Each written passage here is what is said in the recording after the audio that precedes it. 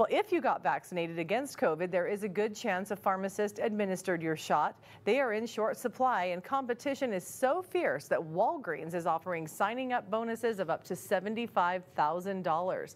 That's a number not confirmed by the company, but reported by people familiar with the matter.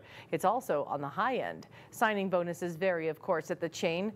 Sources say most new pharmacists can expect less than $50,000. It still illustrates a notable step the company is taking to make sure it can attract workers in a tight labor market.